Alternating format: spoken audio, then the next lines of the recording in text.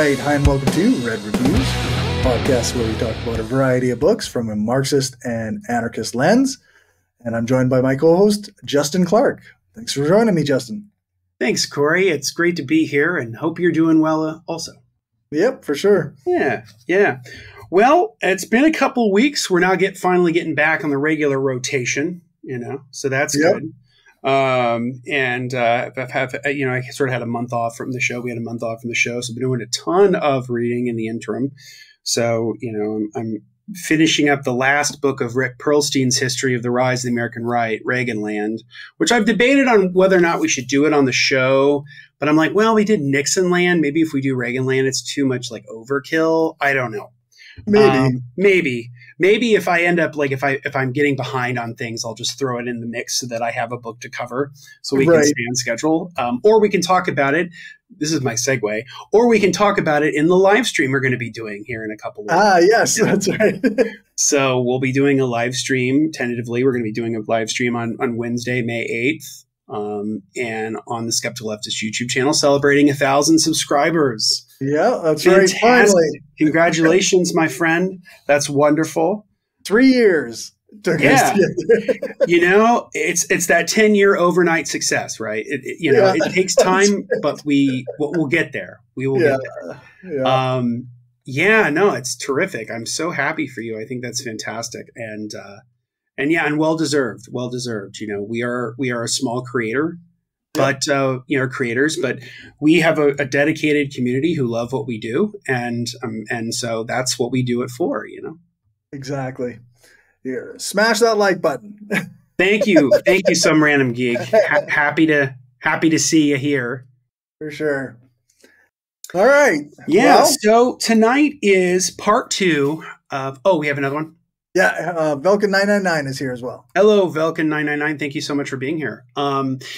So tonight is part 2 of a series of 2-part episodes talking about the rise and the consequences of the rise of the American national security state post-World War II.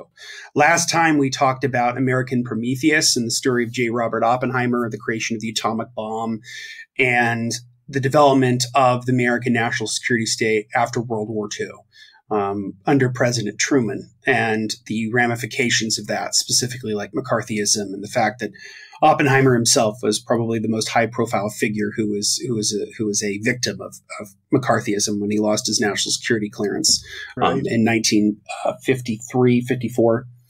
But tonight we're talking about Vietnam.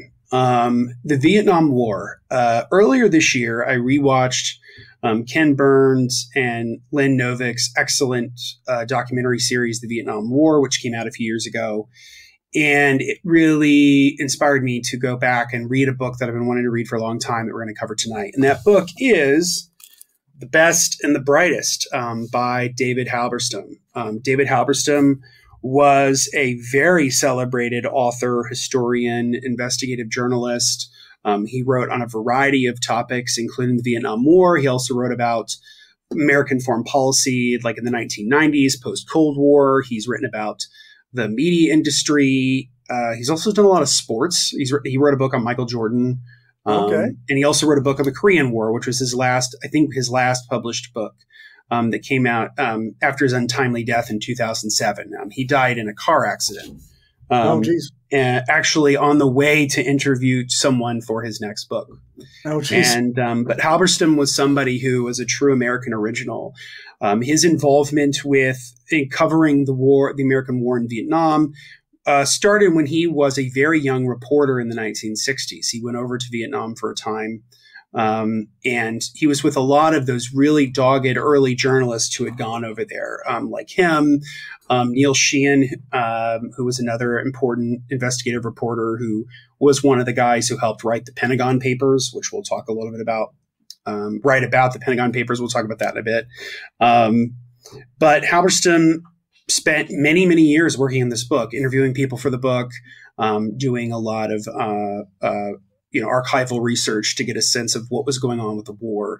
And then obviously taking advantage of the Pentagon Papers. So we'll talk about those in a sec. But basically the book has an ironic title. So, which is its point, right? And the reason that this book is like my go-to example. So one of the things you'll often hear, and I've heard this a lot in my own life from people, mostly liberals, who will say something along the lines of, well, if we just put the smart people in charge, everything will be fine. Right. And we did that. And it created, and we did that. And that was called the Kennedy-Johnson years. And we got a disastrous war in Vietnam that would lead to the deaths of 58,000 Americans and probably 2 to 3 million Vietnamese. Yeah. And so I think this book is an abject lesson in that you should never trust someone being in power merely because they're smart. Right. Because all of the people who got us into Vietnam were very, very smart, capable people. They were literally the best and the brightest of their era. And so to set this up, the Vietnam War was, without a doubt, one of America's greatest sins. I think that people will often describe it as like a quagmire, and some of that's true. Sometimes people will say, like in the Ken Burns documentary, they'll say things like, well, they started the war with the best of intentions and it got kind of away from them. That's not really true. Like it's right. It was always a war about showing the global order who was boss. That right. Post World War II, post the collapse of the British Empire, which had been the sort of world hegemonic power, before the American state, the American government became the sort of policemen of the world. They were the ones who maintained the imperial structure of the world post World War II, and Vietnam was a outgrowth of that. And there were a lot of factors of how the American government got involved in Vietnam. The actual ground war itself starts in 1965, but Americans are involved in Vietnam directly going all the way back to 1945. But to give you some context, so before Vietnam became Vietnam, it was known as Indochina. And Indochina was a colony of the French. And so for about 100 years or so, a little more, a little less, it was a colony of France. Right. Because there are a lot of really good raw materials in Vietnam, specifically rubber. Rubber is one of their main exports, or was one of their main exports. And the colonial regime that was led by the French was extremely brutal, very much like the British colonizers in India or the American colonizers in the United States. Right. And post World War II, you see this growth of the sort of decolonial struggle, that a lot of these countries no longer want to be colonies of Europe. They want to be their own independent nations. And so you see independent struggles in a variety of different countries all around the world. And one of them is Vietnam. And so starting in 1945, American involvement comes mostly in the form of money and weapons. So the Truman administration was very active in promoting the French struggle. So the French's struggle to maintain its colony in Vietnam, rather than sort of letting it become its own independent country. And the main reason for that was because there was a very good shot that if it was going to become its own independent country and have its own national liberation struggle, that it would be under communist rule. And so the sort of the liberation fighters in Vietnam were known as the Viet Minh, and they were led by Ho Chi Minh, the revolutionary leader. Right. And what's interesting is with Ho Chi Minh, so Ho Chi Minh was somebody who was educated in France as a part of, the fact that he was sort of a beneficiary of colonialism in that regard, that he sort of learned how the West worked and then used it against them, which is kind of cool. And in fact, he often referred to the American involvement in Vietnam as a tragedy. And it's sad because, this is the land of, the Declaration of Independence. This is the land of Jefferson and Washington and Lincoln. Why would they do this to us? Like, we are fighting our own version of independence. We would think you could see that, but right. They didn't, because the United States was directly interested in maintaining the colonial powers of the French colonial power in Vietnam, and two, that if it were to fall, it would fall to communists, and that was not going to happen. Yeah. The book has a really good, Halberstam has a great section in his book talking about FDR and how FDR viewed Vietnam. And it's kind of a great encapsulation of the big difference between FDR and Truman.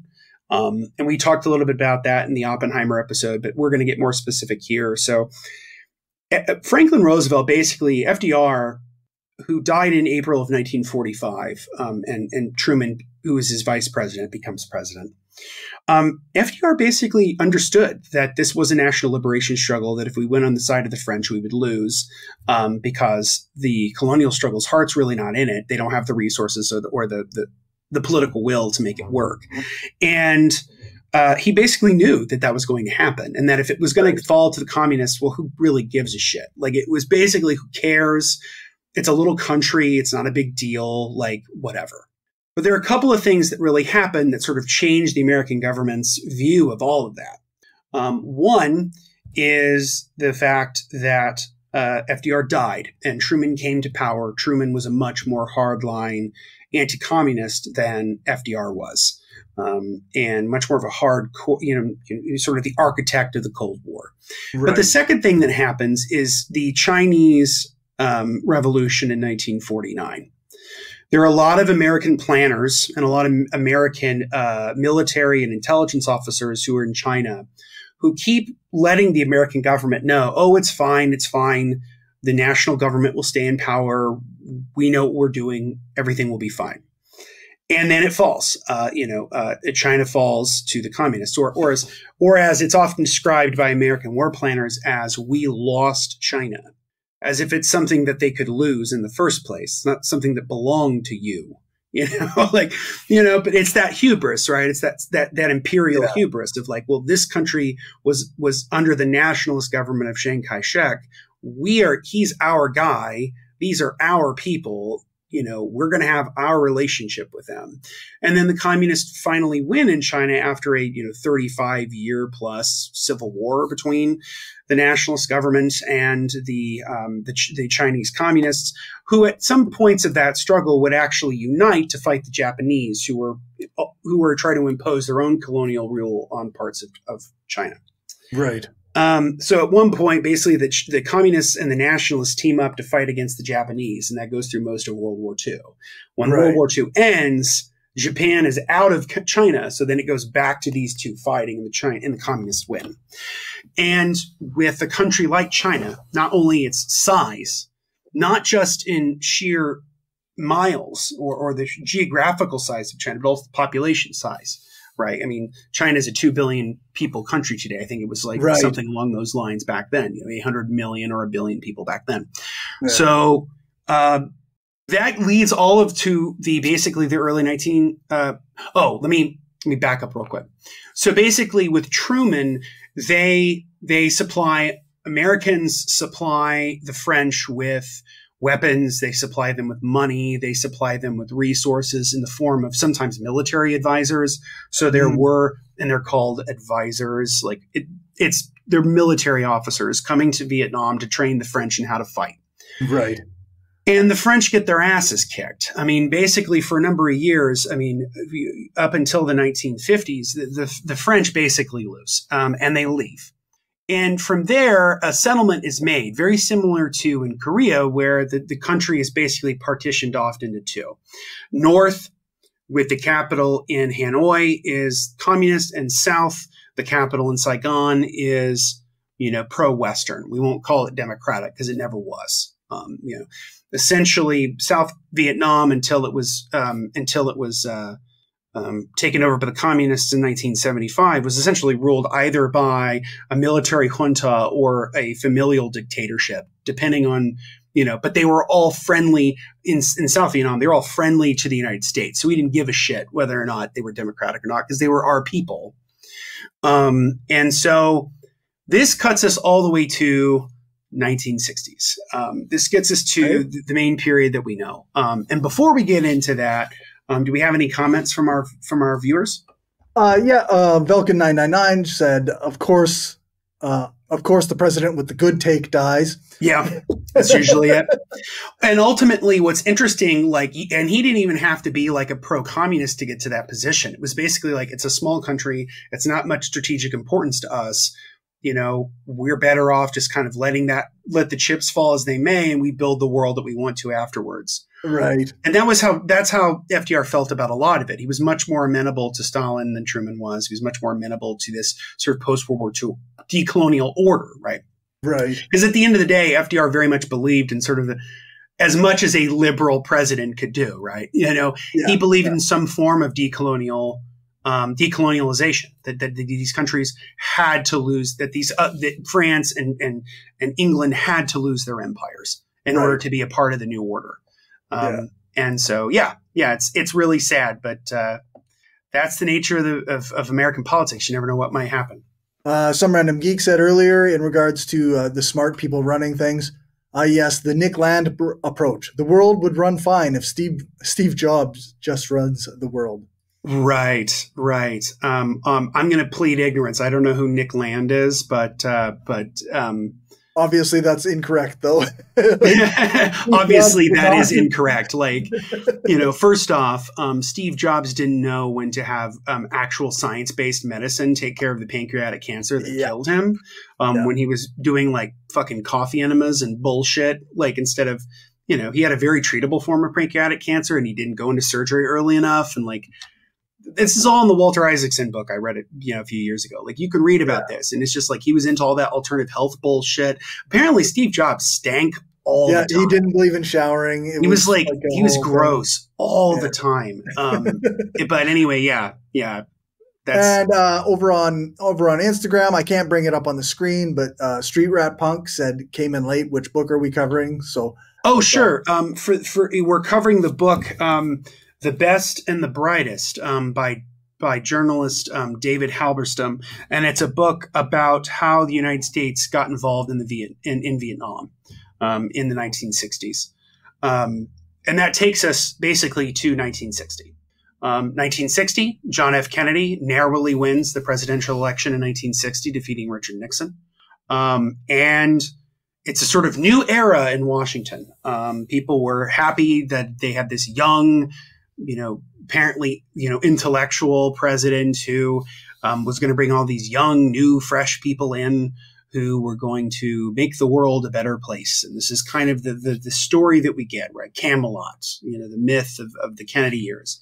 Right. And what you learn from this book is how much some of that's not really true. That like ultimately that's more of a myth that sort of came out of his assassination in 1963 more than it did anything else. And so what Kennedy does is he acknowledges right away that essentially he wants to be he's kind of his own Secretary of State. Mm-hmm. And so he puts these really like dynamic people in a bunch of different, very specific positions. Like National Security Advisor, he puts a guy named McGeorge Bundy in, who's a character that like the first part of the book is about him and about he and his brother William Bundy and the Bundy brothers, and how, you know, they were very much involved in the development of the Vietnam War and were kind of very bullish about it and wanted to do it. And obviously at Secretary of Defense was Robert McNamara, which if anybody knows anything about the era, that's a name that's probably very familiar to you. Again, this was somebody who came out of the Ford Motor Company. He was the president of Ford before he became Secretary of Defense. And the reason that he was picked was he was bringing all of these sort of quantitative analytical tools to war. And Kennedy believed that in the future, wars would be fought in these very quantitative analytical ways rather than these sort of qualitative historical ways. And McNamara was kind of the right guy for the job for that. We'll get into what that meant for the war in a bit. But at Secretary of State, he picks Dean Rusk. And Dean Rusk was somebody who people saw as basically a non-entity, but he really wasn't. I mean, he serves all 8 years of Kennedy Johnson as Secretary of State. He's one of the longest serving Secretary of States in American history. You know, he was one of the two major officers responsible for the sort of the partition of Korea after the Korean War in 1953. And so he's somebody who plays a very low role in the early Kennedy years, but does have some, I think, specific things in which he is very involved in, like, the Cuban Missile Crisis and so on. And he's one of the few people who early on has more reticence about getting involved in Vietnam, but doesn't really show that. And then by the time you get into Lyndon Johnson years, he's basically in lockstep with where the Johnson administration goes. Mm. So Kennedy, and so, through the Truman and Eisenhower years, which go from like 1945 to 1961, that sort of 15-year period, the United States is actively supporting the French colonial government in Vietnam. The French colonial government in Vietnam gets its ass kicked. They throw their tail between their legs and they go home. The country is then partitioned. And through the Eisenhower and early Kennedy era, there is still that support of sort of diplomatic support and material support and military support in the form of military advisors. So as early as the 1950s, Americans are sending, from the 1940s and 1950s, the United States is already sending military advisors to train the French. And then once the French leave, they start to train the South Vietnamese. Right. And in the 1950s and into the 1960s, South Vietnam is under the government of essentially a dictator known as, whose name is Ngo Dinh Diem, or Diem. And Diem was a Catholic, which is very interesting for the region of the world. So a lot of Vietnamese Catholic converts were Catholic because of the colonial influence of the French. Most people in Vietnam, their more indigenous religious beliefs were more like Buddhism. Most people were Buddhist. But he was Catholic, which often put him at odds with the Buddhists who were, some of them in positions of sort of conscience and authority, and who would sort of fight back in their own way. And we'll get into that in a sec. But so the Diem government, and then his brother, whose name is New, his brother and his brother's wife are kind of running this sort of family-based sort of dictatorial cabal. And they have they try to have elections and whatever, but it's the typical autocratic bullshit where Diem bans, he tries to shut down opposition candidates, and they try to shut down polling places. They try to stop certain people from voting. So right from the get-go, the South Vietnamese government is extremely autocratic and corrupt, very, very corrupt. And basically only functions because the United States supports it. Otherwise, South Vietnam would have fallen to the communists much, much earlier than 1975 if the United States had never gotten involved.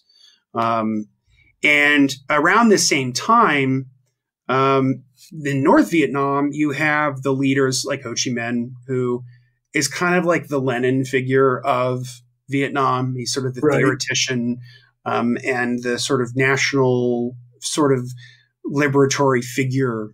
But the guy, by the time you get into the 1960s, who actually has more influence on a lot of these things is Le Duan, who is his direct number two. And you can think of Le Duan as kind of like the Stalin of Vietnam. He's a lot less forgiving and a lot more autocratic than Ho Chi Minh is. And over time, Ho Chi Minh becomes more of a ceremonial figure, and Duan sort of solidifies power. And then you have Diem in the south, and then you have Giap in the north, and he's like the main military general for the north, and he's really, really good. We can think of him as the Trotsky figure.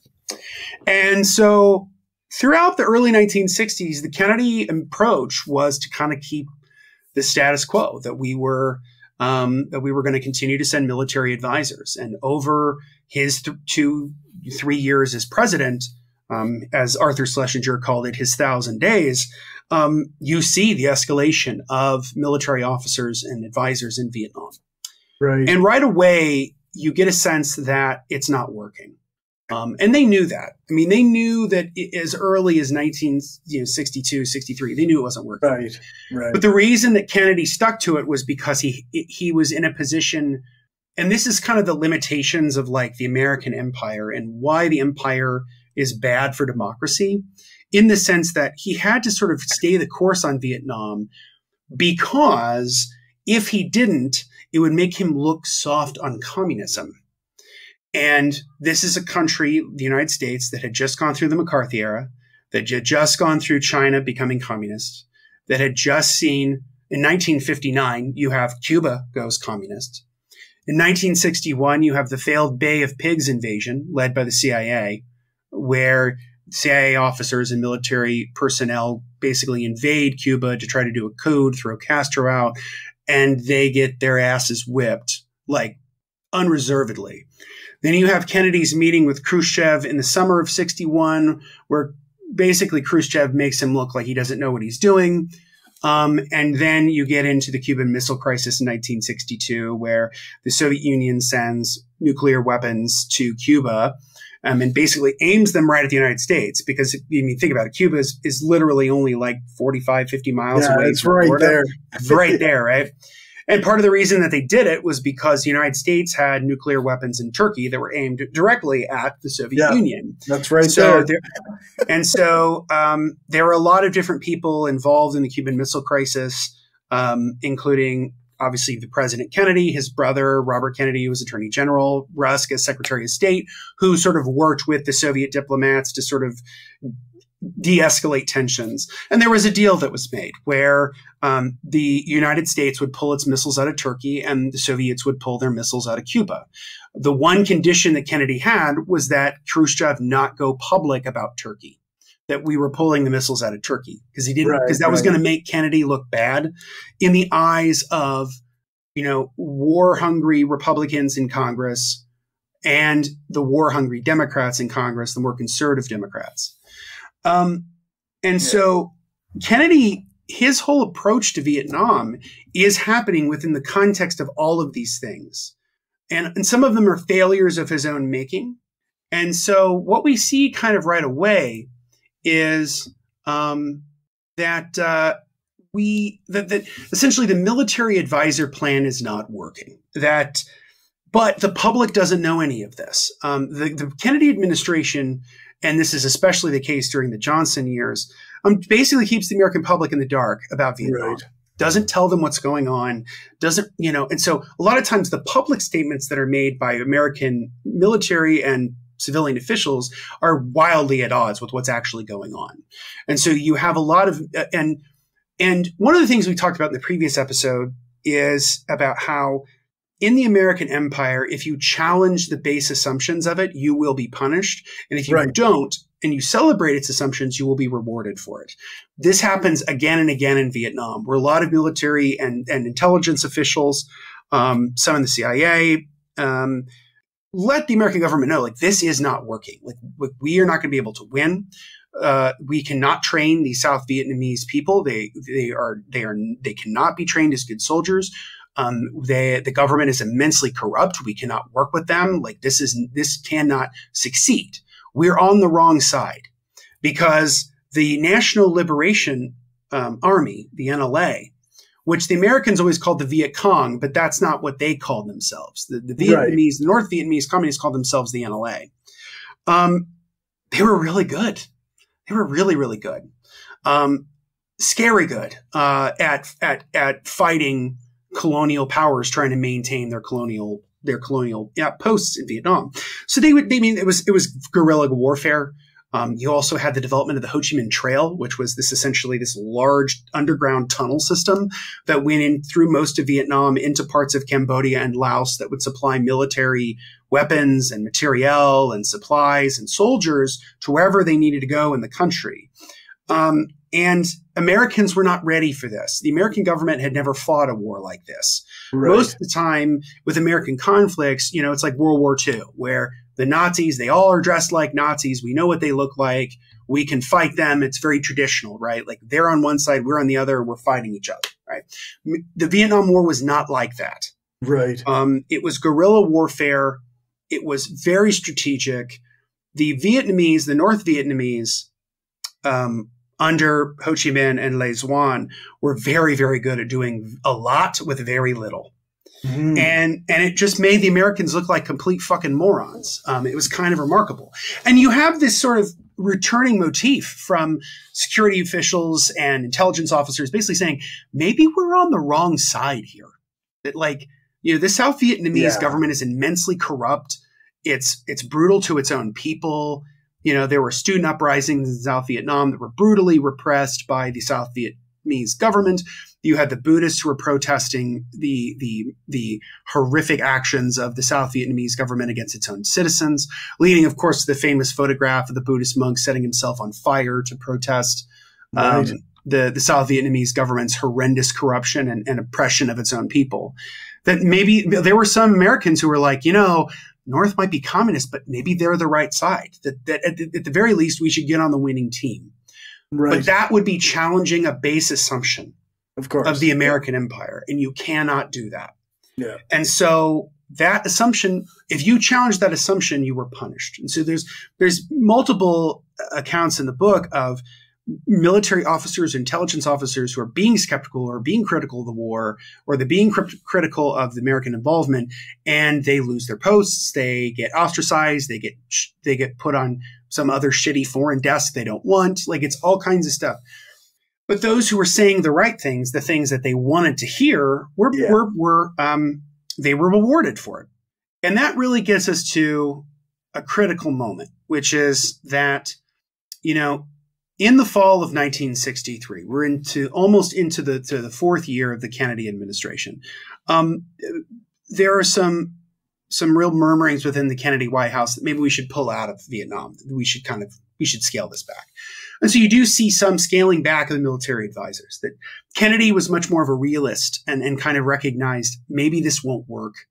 And that, but I can't pull out all the way, because if I do, it's going to make me look bad. And we're going into an election year. Right. So I need to keep the American public in the dark as much as possible, because it's going to make my administration look bad, because despite being all of these really smart people, we keep fucking up. And we keep losing, essentially. Yeah. This all changes on November 22nd, 1963, when John F. Kennedy is killed in Dallas and Lyndon Johnson becomes the 36th president of the United States. Right. Lyndon Johnson, former U.S. senator, former Senate Majority Leader, the big, hulking, imposing, intimidating, cajoling Texan. You know, he's a very different person than Kennedy. He's somebody who comes to politics through the New Deal. You know, he starts working in a congressional office in the early 1930s, wins a seat in the House in his own right in the 1930s, becomes a U.S. senator, one of the most effective majority leaders in American history, very, very good at politics. But he has one major limitation. He really doesn't know anything about foreign policy. He's really good about domestic politics, and all of his instincts about domestic politics, whether it's the Great Society, anti-poverty programs, or civil rights. His instincts on all those, pitch perfect. He's the president of the times. He does the right thing. On Vietnam, he doesn't. Part of it is because of the people around him who do not want to challenge the base assumptions of the war.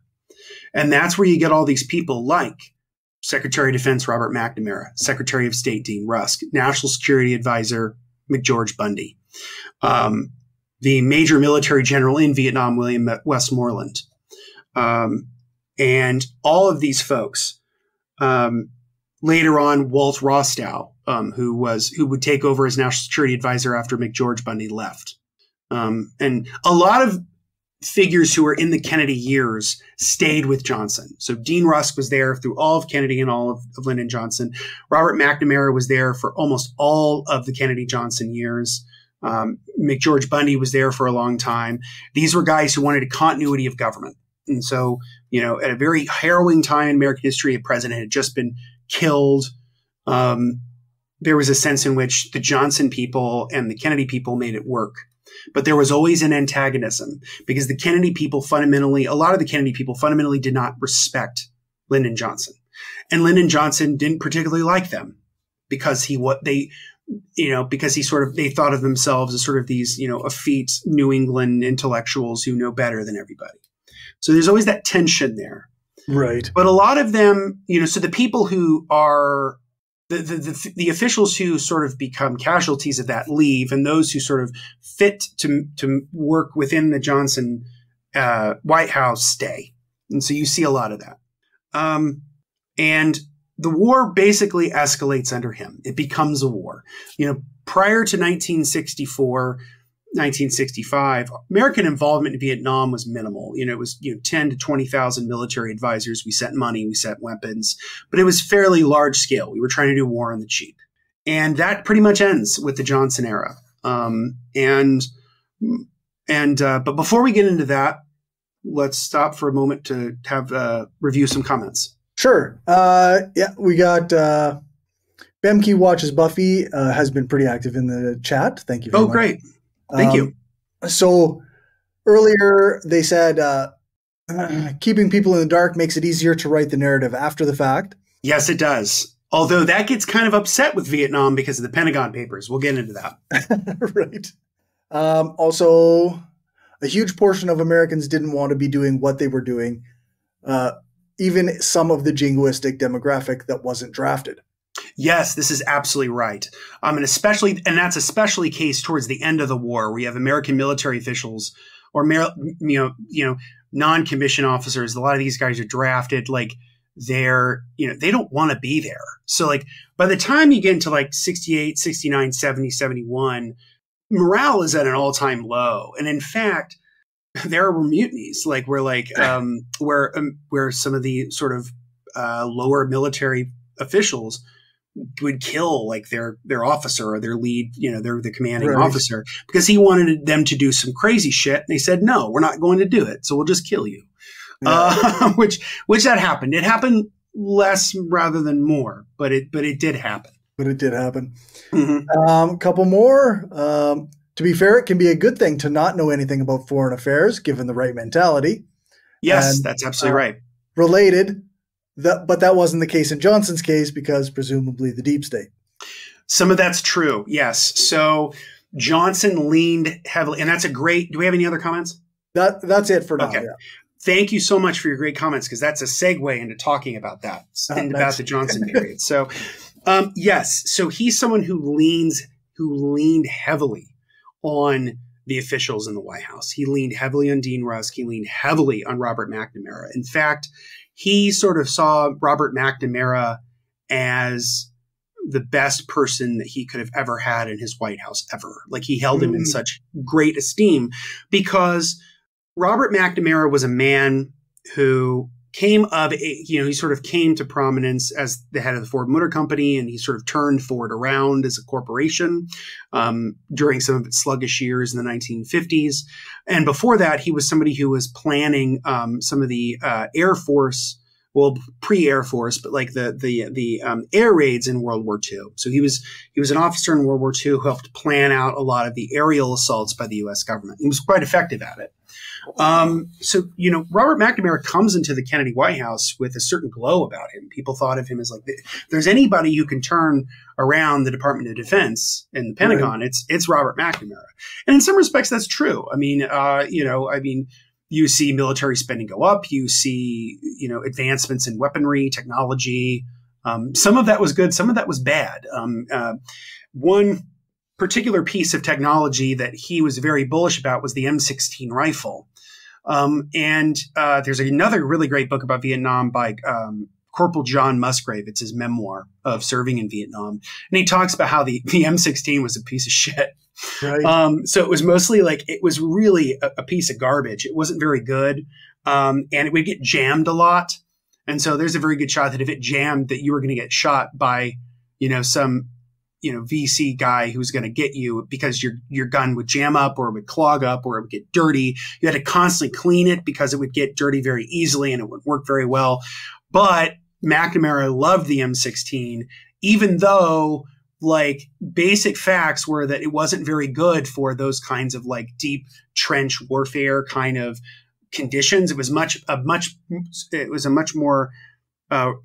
a rifle that was much more suited to helicopter raids or sniper like sniper operatives and things like that. It wasn't something that you would give like your grunt. But they did it anyway. And part of that was because the United States had a very big military contract with the company that made them, getting back into the whole notions of empire. But yeah, M16 was a piece of shit. It didn't really matter. And that was kind of that was a microcosm of the problems with Vietnam. So what was the big sort of inciting incident that gets us into Vietnam? Well, that in a big way, in terms of the war, in terms of like direct troops on the ground. And that is the Gulf of Tonkin incident, which happens in August of 1964. Very much like the Bush's weapons of mass destruction. The Gulf of Tonkin event, or the Gulf of Tonkin incident, was largely fabricated by American warplanners. Essentially, they said, "Oh, these Vietnamese ship shot on us, so we have to shoot back at them," and blah blah blah. It was a provocation. There's no really clear evidence that was actually the case. And even as early as when Halberstam wrote this book, which was in 1970, 1971, people knew that like the evidence wasn't very good on that was actually the case. So the Vietnam War, in a lot of ways, was much like the war in Iraq, was kind of started on a lie.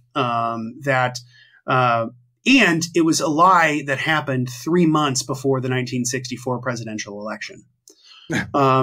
Lyndon Johnson, in his first 2 years in the White House, or the first year that he's in the White House, from November of 63 to November of 64, he tries to keep Vietnam under wraps. He's like, we're going to continue to send military advisors. We're going to continue to provide weapons and aid to South Vietnam. We're going to continue the Kennedy playbook, only more so, and kind of go all in on it.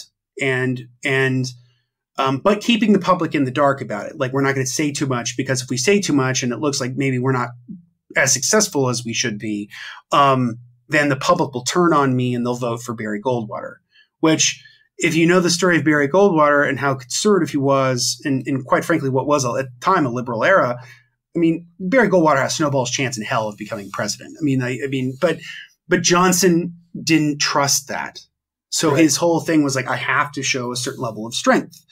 And the Gulf of Tonkin incident, which is very muddy and essentially didn't really happen the way that the U.S. government said it did, led to what was called the Gulf of Tonkin Resolution, which was this resolution passed out of both houses of Congress that authorized the president, i.e. Johnson, to fight the Vietnam War however he felt like it.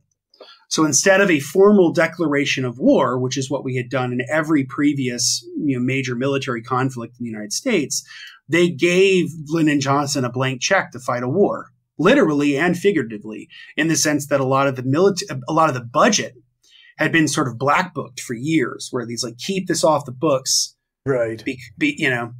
And which would lead to inflation in the country, and like eventually in '68 he'd have to pass like an extra tax in order to pay for the war. But a lot of times they try to do the war small, and they try to do the war on the cheap, and that wouldn't work, because the National Liberation Army in North Vietnam were committed to their independence struggle, and they were going to win regardless, because there was no way that the United States was ever going to be able to do it effectively, short of literally nuclear weaponing the entire country, like nuclear bombing, or just bombing the entire country. Like, the only way that the United States could win was by killing everybody who lived in Vietnam. And there was no way they could do that. That wasn't palatable to the public. Not so much that we care about the loss of human life and the fact that it's a genocide or whatever, but like, no, the American public wouldn't go for that. Right. Yeah. And the other thing you have to think about with Vietnam is it's the first war that's fought on television. It's the first major war that people are seeing it on television. And this changes a lot.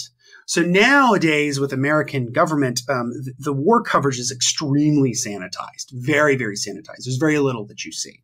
Vietnam was like that. There wasn't that level of scrutiny, it was a lot more open. So you had really interesting investigative journalists, people like David Halberstam, Neil Sheehan, Michael Herr, and others who were reporting about how awful the South Vietnamese government was, how corrupt it was, that we couldn't really provide democracy here merely by giving them weapons. The South Vietnamese army was incapable of fighting the North, that the North were just far too effective at fighting on their own turf, that the American soldier was not equipped to fight in this long protracted war in a region of the world where some days it would be 100 degrees and it'd be in 100% humidity, where literally, you would get what they call jungle rot, like on your feet, on parts of your body, some of your private areas. Like, it was really hard to fight that war if you weren't there. If you weren't born in the land like the Vietnamese were, there's no way. And then fundamentally, the American war planners misunderstood the Vietnam War. They saw it as being a war against communism, and they saw communism as a monolith, right? Which was dumb even in 1964. I mean, even people like George Kennan, who was one of the main architects of domino theory and containment, the idea that if we let one country fall, a bunch of other ones will fall and so on.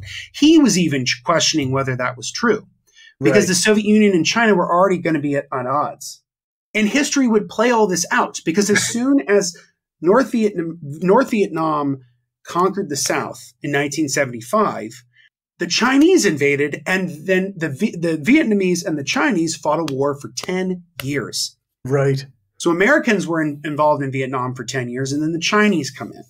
So it really isn't until the end of the 1980s that Vietnam has their own country. Right. It's kind of crazy. They basically fight for 40 years to gain their independence. Yeah. And that's the true nature of what it was. It was a national liberation struggle. And you cannot win that if the people believe in the message. Yeah. And the South Vietnamese never did. They never really believed that they were fighting on the right side. And so Americans would constantly have to butt heads with reality, which is that they couldn't win the war, that we kept. And so there were a couple of things that American war planners did that were disastrous. One were the bombings. So there was tons and tons of bombing, just bombing the countryside, bombing anywhere, to try to put pressure on the country. And it never worked. It never really worked. The North Vietnamese were extremely adaptable to whatever the Americans threw them, and despite the horrific loss of life. And by the way, a lot of the people that the American government killed were South Vietnamese. The other book that I read about the Vietnam War recently is Nick Turse's excellent book, Kill Anything That Moves, which documents all of the horrific war crimes of Vietnam that happened, including the My Lai massacre in 1968, where American servicemen, led by Lieutenant William Calley, killed about 300 civilians, South Vietnamese civilians, men, women, children, infants. Yeah. No one was court-martialed for it other than a couple of officers, and no one ever served any prison time for it except for William Calley, and Calley's sentence was commuted by President Nixon. So he was a free man within months. Yeah. And Calley was a psychopath. I mean, truly a psychopath.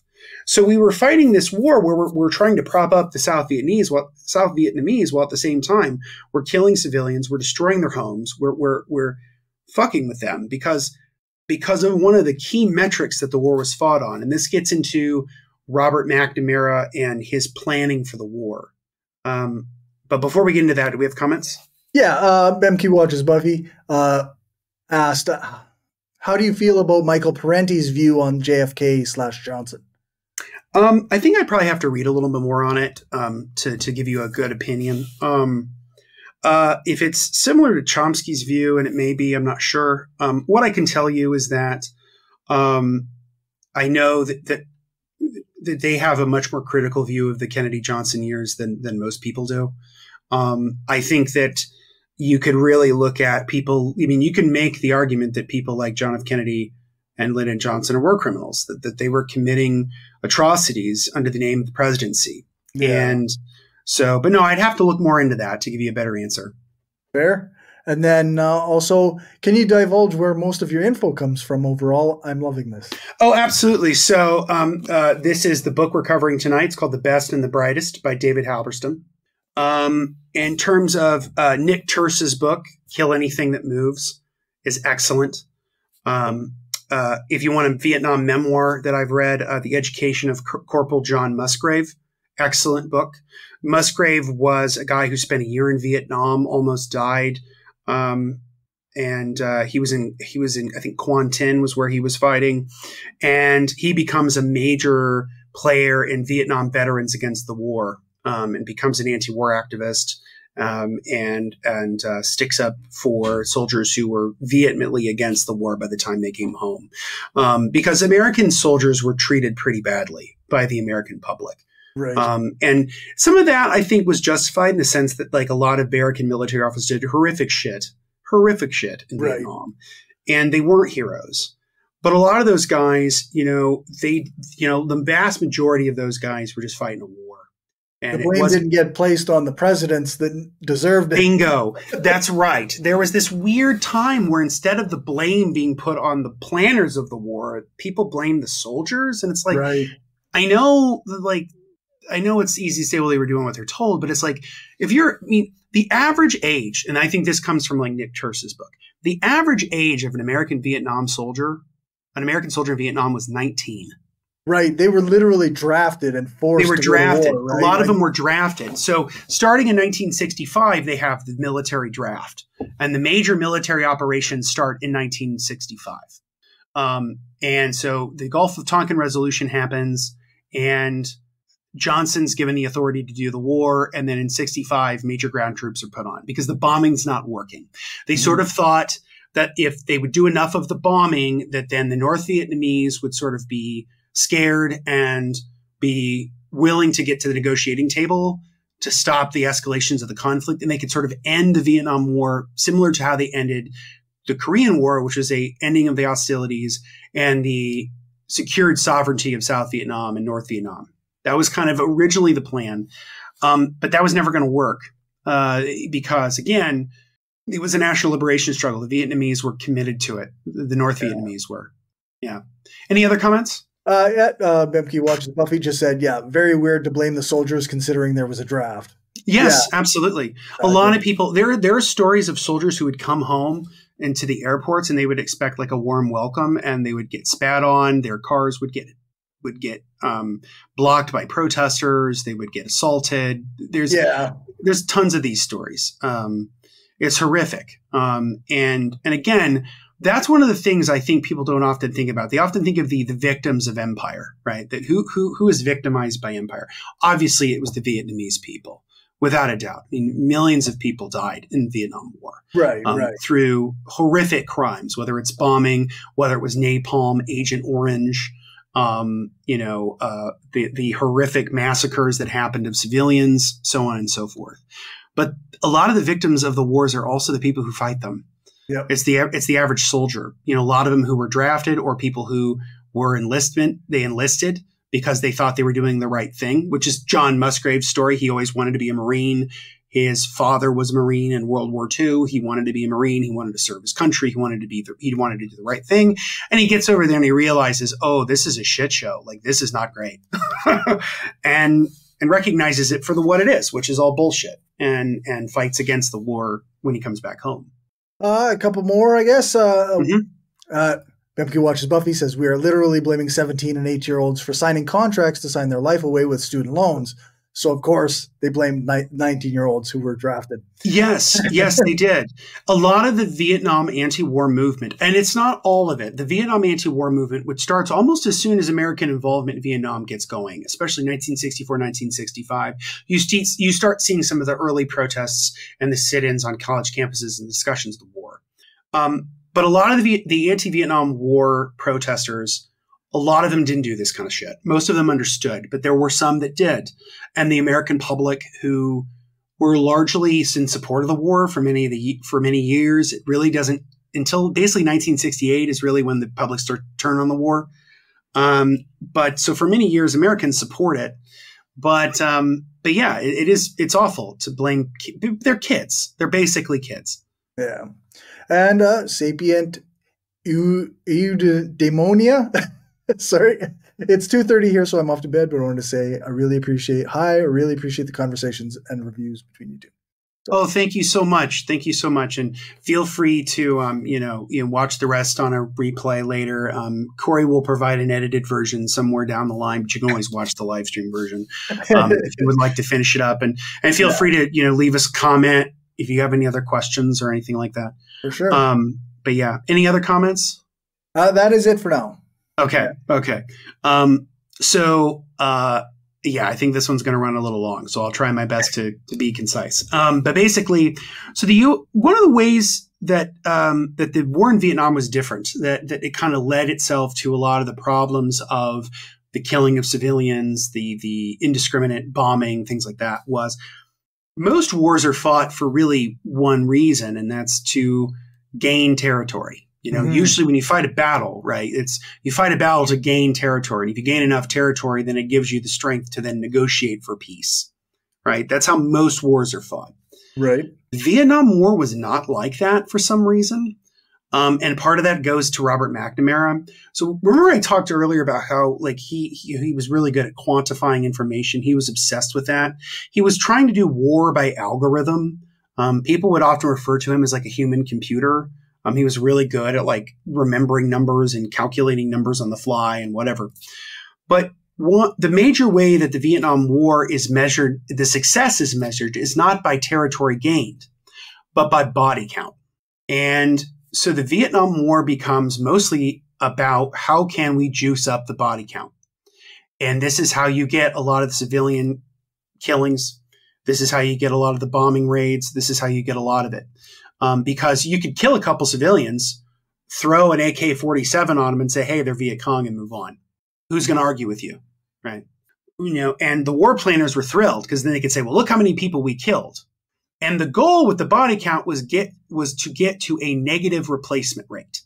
Basically that we would be killing enough North Vietnamese that they couldn't then replace. And that never happened. We never got to a place where the American military was killing enough of the Vietnamese that they could not be replaced. Right. And so the North Vietnamese were very, very good at getting, 50,000, 100,000, 200,000 more soldiers to do all this. And this is when Johnson realizes that the war's not going to work the way they were doing it. That if we keep doing the bombing raids, they're not going to work. If we're going to keep, but the thing is the American military planners knew it wasn't working. This is the crazy part. They knew it wasn't working. And then they would still go out in front of the public and lie to them because they were so afraid of being honest. They were so afraid of being honest about the war that instead of saying, hey, this isn't working, they would go out in front. The late, great Daniel Ellsberg, who was the Rand Corporation employee who leaked the Pentagon Papers, which were the secret military in the later part of the Vietnam War, when Robert McNamara was still Secretary of War, he commissioned a study be done by the Rand Corporation, which is a think tank in the U.S., a study on the origins of the American involvement in Vietnam and basically American military involvement in Vietnam. This became known as the Pentagon Papers. Once Daniel Ellsberg, who was an official at the Rand Corporation who had served in Vietnam as well, was reading these documents and developing these documents as a part of his job duties, he recognized that the officials of Vietnam, Robert McNamara, Dean Rusk, McGeorge Bundy, Walt Rostow, William Westmoreland, Lyndon Johnson, were all lying to the public that we were not successful in Vietnam, that we were not getting to, we were not going to be able to defeat the North, that we were not going to be able to get a settlement, that the South Vietnamese government was corrupt and could never really work. And Dan Ellsberg has this story about when he was in Vietnam, he was on a plane with Robert McNamara. And Ellsberg was one of the more honest people. He was one of the more people who would go to Robert McNamara and say, "Look, this is not working. Like our policies are not working." And McNamara would be like, "Thank you for being honest with me. Like I need this information. It's going to help me change up." So like Robert McNamara knows it's not working, but that very same day he goes out to a press conference and says, we are succeeding beyond expectations. Everything is going really, really well. We expect the war to be done anytime soon, blah, blah, blah, blah, blah. And they keep doing this for years. I mean, years and years and years of the American government lying to the public about this war. A lot of the distrust and cynicism that people feel about American government starts with Vietnam. Pre-Vietnam War, most Americans trusted their government. They believed their government was doing the right thing, that they had their best interest in heart. Right. Mind you, when I say they, I mean like this is a they that doesn't necessarily include Black people or Native Americans or Right. or women or minorities of any sort. Like I'm talking about mostly the sort of white middle class establishment who vote. That's what I'm talking about when I say they. Yeah. But they believed in that, and there was sort of a consensus that like this was the right way to go. And that starts to fall apart with Vietnam. People recognize that we can't win this war. It's an unwinnable war, that no matter how much we gain, we will never gain in the long run. So one of the insanities of Vietnam was the policies about territory. So because body count was the number that mattered more than anything else, there would be times where they would fight battles on hills. Hill, I think it was like Hill 875 or one that became known as Hamburger Hill because people were basically turning a hamburger. There's these stories of these guys who would fight their asses off. These American soldiers fighting against, the North Vietnamese, the guerrilla fighters of the National Liberation Army and the North Vietnamese Army, the NVA. They fight. Some of their company buddies would die. It was horrific. And they would take the hill. And then the American government would just say, torch it and leave it. So instead, in years past, in other wars, you would maintain the hill, you'd keep it. And if you had enough of those, you would maintain territory. So there was these cycles where they would go to a hill, they'd fight a battle, they'd have people die, they would torch it, and then they'd leave. And then 6 months, a year later, they'd come back to the same fucking hill, they'd do the same fucking battle, then set it on fire again and leave. And this went on and on and on for years. Sounds like bad strategy. It sounds like terrible strategy. And it sounds like strategy put together by a fucking nerd, which is what McNamara was. He was somebody who genuinely believed that if you could just calculate all of these things on a spreadsheet, that you could win the war. Right. That's the big problem with a lot of these guys, whether it's McGeorge Bundy or McNamara, that they were so arrogant. They sort of thought that they knew because, well, we're Americans, damn it. Like we were educated at the most elite schools. We were the heads of some of the most prominent organizations, like Dean Rusk ran the Ford Foundation, the philanthropic organization, before he became Secretary of State. And McNamara worked at the Ford Motor Company. There's all these, there's all these guys. None of this actually qualifies you to strategize about war. About war, right, exactly. And you can make the argument that, like, well, it's good to have civilians in positions of military decision making because, you always don't want the military men in there. Yeah, you don't want the war hawks all the time, but and like William Westmoreland, who was the main commander in Vietnam for most of the Johnson era, like he was a graduate of West Point. Like, it's like all these guys were people who they were successful, immensely successful in their fields, their respective fields. And you would think that all this kind of collective knowledge and wisdom would lead to a better conclusion, and it just didn't.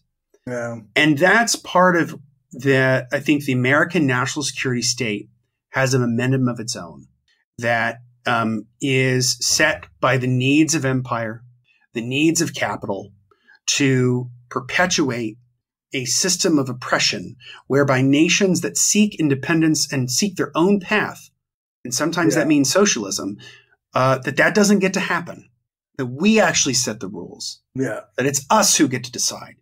And what we learned in Vietnam is that it doesn't always work that way. And in the long run, it doesn't. And if you look at the history of military conflicts since World War II, America has gotten its ass kicked multiple times. Basically, we fought to a draw in Korea. We lost in Vietnam. We, if by lost, I mean, defeat the communists, which, the Vietnamese won as much as we lost, if that makes any sense. And then, of course, like you have, other than like us, like fighting back against Grenada in the early 80s under Reagan, which is like a small island country, like that we like to push around with our American military to act like we feel so big and strong. Kind of like what Thatcher did with the Falkland Islands around the same time. Yeah, it's all like like you say, like it's all about like the perpetuation of the empire and global capital and like making sure that nobody can push back against that sort of thing. Yes, and to maintain a certain hierarchy of elites, because that's really the thing about the best and the brightest, right? These people are the elite. Right. These are people who went to the best schools. These people had the best jobs. These are the people who had the best training. These people are supposed to be the smartest people in the room.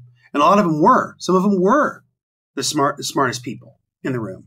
Sure. And they lost either way because, again, it doesn't matter how many bombs you have, how many soldiers you have. If you're fundamentally on the wrong side of the conflict, you will lose. And the Americans were. Yeah. And so, to start kind of wrapping up, I mean, what is the aftermath of all of this? Well, McNamara eventually leaves government.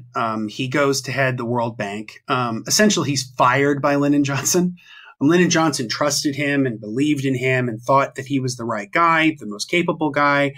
And, after 3 to 4 years of just constant American failures in Vietnam, Johnson negotiates for McNamara to become the head of the World Bank and pushes him out of government. And then McGeorge Bundy eventually leaves. He's replaced by Walt Rostow. Dean Rusk stays for the long haul. Westmoreland eventually is replaced. I think the guy who replaces him, his name is Creighton Abrams, but that happens more under Nixon. And Lyndon Johnson himself doesn't run for re-election.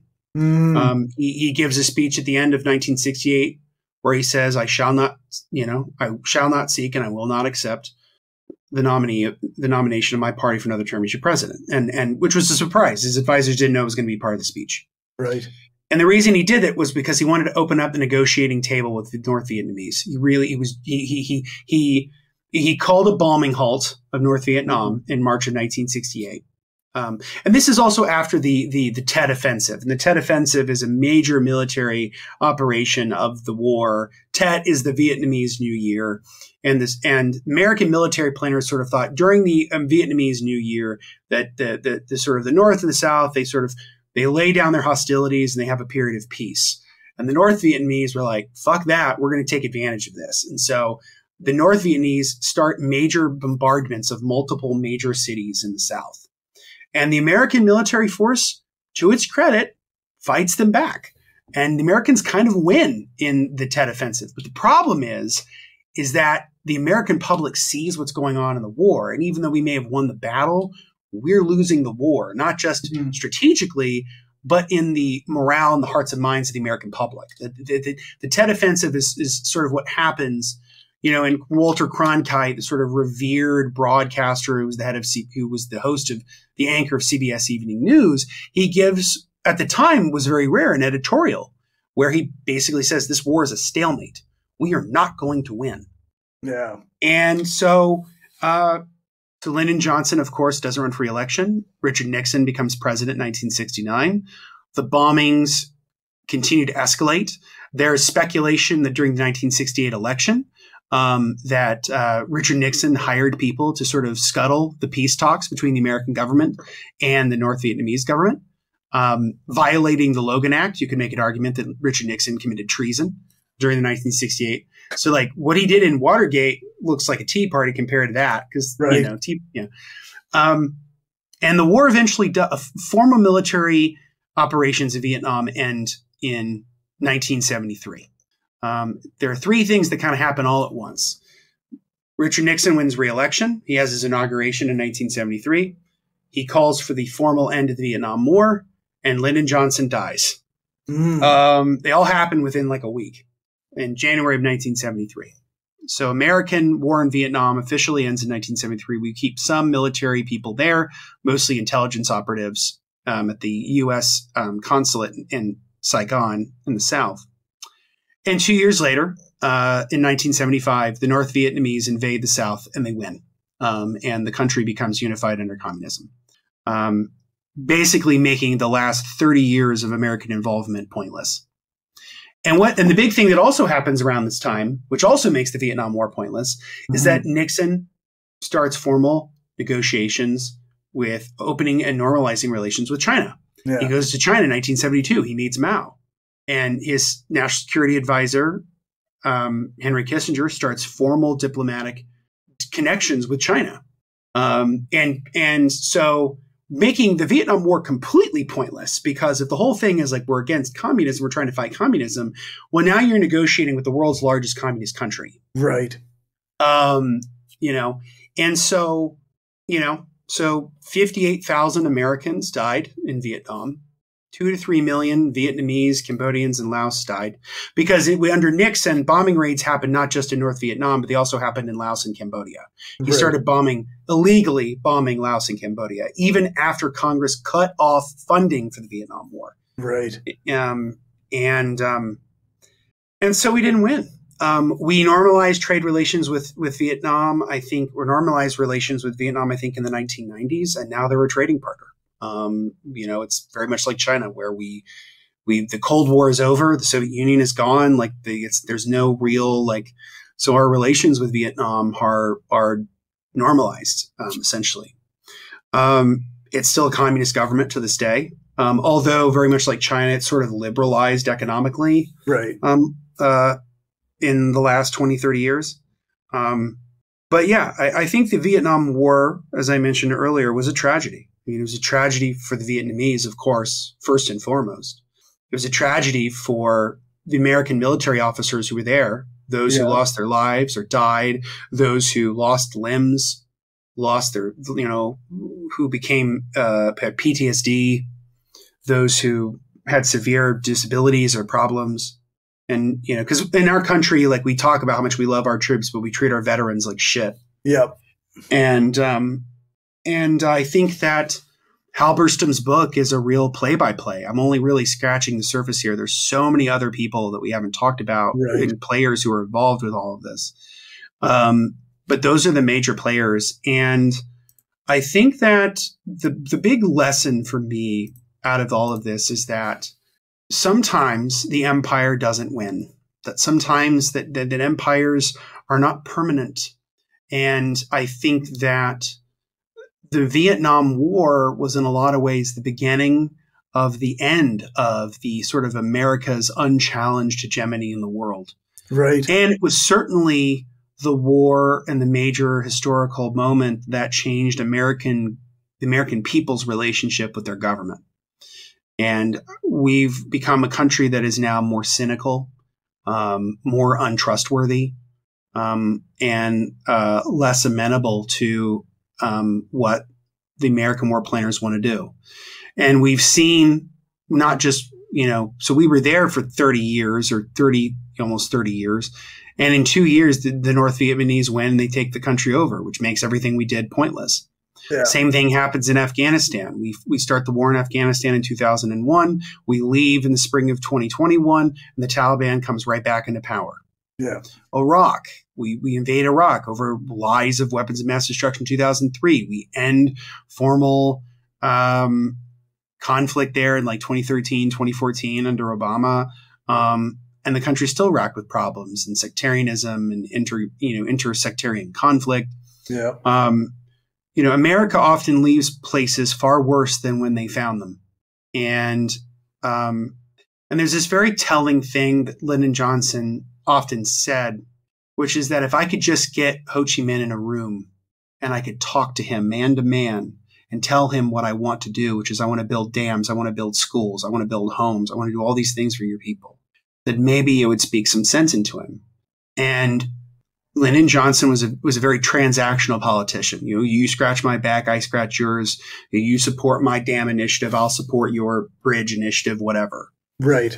And he did a lot of good for a lot of people, in America. Civil rights, voting rights, Medicare, Medicaid, Secondary Education Act. On domestic policy, Lyndon Johnson's one of the greatest presidents in American history in terms of improving the American people's lives. And it means everyone, not just white people, but black people, women, but Vietnam undermined all of it. It undermined his great society. Yeah. In his very Texas uncouth language, he once said, he's like, I had the love of my life, the great society, and I left it all for that whore Vietnam. That was the way he would describe it, And there's a lot of that where it's it's a little pissant country. It's a little shit ass country. Who cares about it? Whatever. It's a lot of racist language. Oh, yeah, of course. I mean, William Westmoreland, and this is in the Nick Turse book, William Westmoreland, who was the lead commander in Vietnam, basically said, oh, well, you know, because he was talking about like the loss of life and whatever and casualties and whatever. And he goes, well, the Vietnamese just don't value life the way that we do. You know, they don't put a high, you know, like they don't really put a priority on it the way that we do. Yeah, so there's a lot of racism too. Yeah. You know, Americans didn't really give a shit. I mean, most American soldiers didn't give a shit about the Vietnamese. They didn't care. Most military planners didn't give a shit about it either. Americans just saw it nothing more as another piece of the imperial chessboard instead of seeing it for what it was, which is a country made of of real people with real desires and needs that have conflicting visions about what the future was going to be. Yeah. And at the end of the day, I think that Halberstam's book, along with other books, shows how a colossal waste of fucking time and resources it all was. Yeah. And I often think, what would the country be like today if Lyndon Johnson recognized the folly that it was and said, we're not doing any of this shit. Yeah. You know, we may continue to give them some aid, but if Saigon falls, fuck it. Who cares? Right. And if he had taken that attitude, maybe the world would be a different place. Yeah. You know, I think it might be a better place, but who knows? So that's the best and the brightest. I think it's a masterful book. I think it's one of the probably the greatest pieces of like political journalism I've ever read. And it's, I think, the go-to example to give people if they say, well, if we just get the smart folks in charge, everything will be fine. Because it's not. Right. You know, no amount of intelligence makes up for the lack of wisdom. Yeah. There was a lot of intelligence in the room with Vietnam, but not a ton of wisdom. Yeah. I guess before we get going, we'll bring up a couple comments. Sure. Broken999 said, my wife's grandpa was one of the people tasked with spreading Agent Orange. He takes pride in what he did, despite it being the thing killing him. I think the pride is to justify his actions. Yeah, I think that's true. I think a lot of American veterans of Vietnam, because remember, they weren't led into like the veterans of foreign wars for many years. Like they were even spurned by, veterans of previous wars. A lot of those guys kind of tell those stories to themselves to make them feel better about the fact that what they were doing was kind of pointless. Yeah.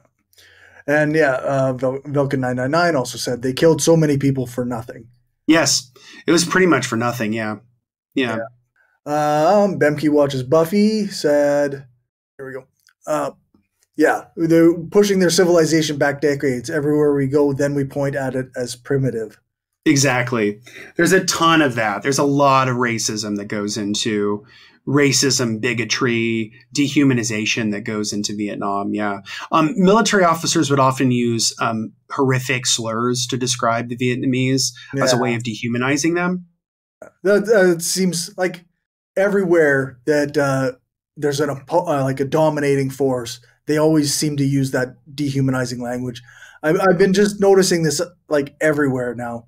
It's Palestine, it's Rwanda, it's fucking every case where you have some group like dominating and murdering the other one. Yes, because it's a way of separating yourself.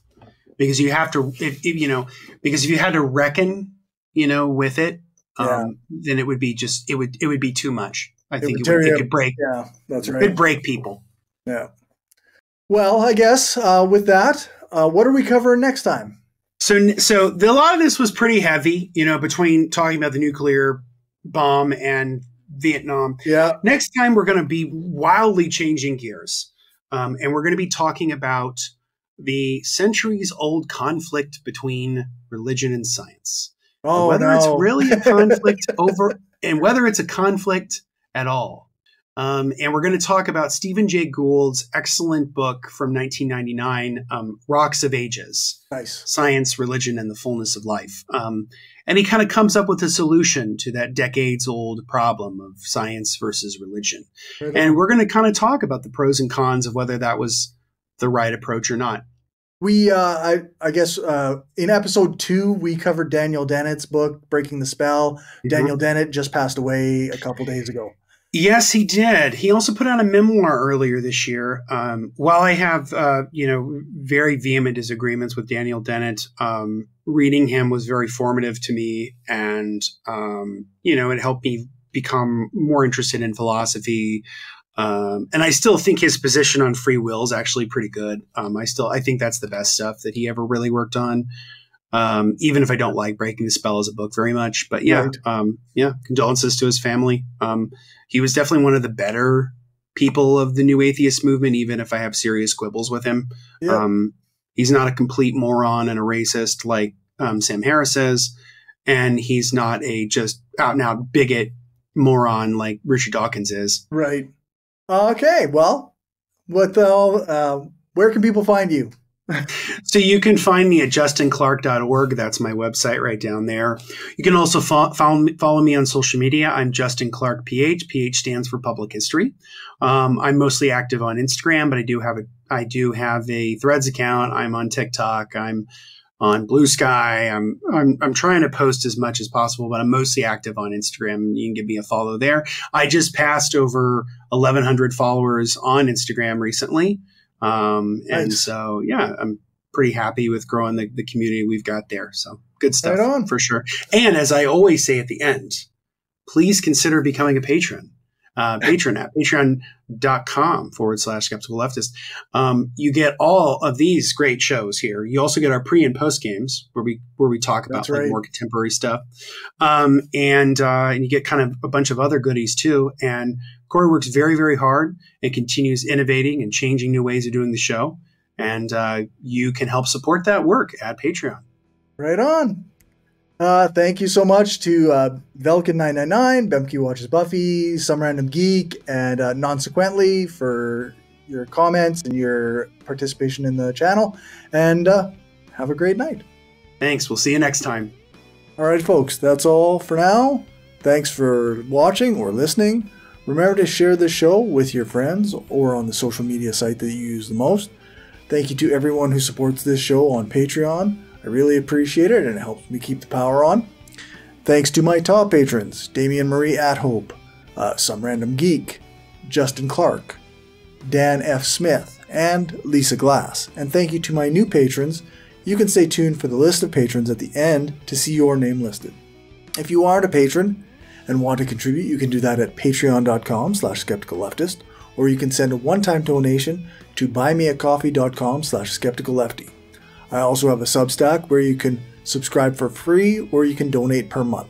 And lastly, you can get a paid subscription on Spotify that will give you the same access to bonus content and extra long episodes. If you can't contribute financially, then I would like on YouTube or a 5-star rating and a review on Apple Podcasts or one of the podcast review sites like Podchaser would be great. If you want to find more from me, then make sure to check out the show notes for links to all my stuff, or check out my link tree. It's linktr.ee/skepticalleftist. That's where you can find all of my social media spaces and communities. You can also email me at mindofaskepticalleftist@gmail.com. Thanks so much for listening or watching. Make sure to leave a comment on the video, join your local org, print off some posters or pamphlets, and spread the propaganda. Also, stick around for a clip from this episode's post-show chat.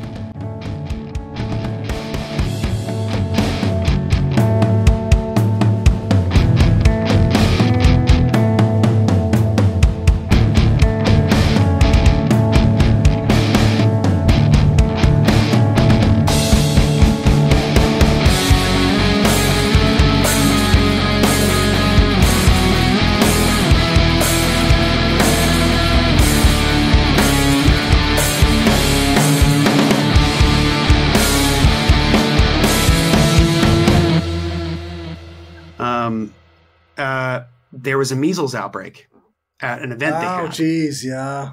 And I'm like, fucking measles. Like, Yeah. which we virtually eradicated in this country 20 years ago. Yeah. Like over 20 years ago, we virtually eradicated measles. And it's now coming back because of anti-vaxxers. Because I saw somebody on Twitter say this, like, that was never actually just going to be limited to the COVID vaccine. Yep. That was always going to be expanded to all vaccines. All that rhetoric about them being bad and changing your DNA and all that shit. Yep. Yeah. Or like, Bill Gates is putting Wi-Fi in you and like all this stuff. fucking rather than having like really good discussions of vaccine policy about how like why is it that the COVID vaccine isn't owned by the federal government because we put in public dollars into it? Why is it being privatized? Yeah. Why aren't we sharing the recipe with other companies to make it around the world? Why is there this like vaccine apartheid? Right.